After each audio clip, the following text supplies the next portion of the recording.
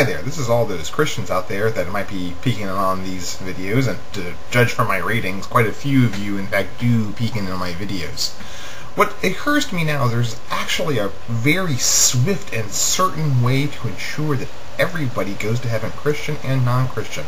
See, it's said that, most Christians believe this, it is said that if a person does not hear the word of Jesus before they die, God does not punish them by sending them to the burning place. He sends them to heaven instead. So, the most certain way to ensure that everybody goes to heaven is to destroy Christianity. You've got it! Logically irrefutable, I think, given the premise that God does not punish people who have not heard the good news. It seems to me then that the good news is in fact pretty bad news if it will condemn a certain proportion of those who hear it to eternal hellfire, torment, and damnation.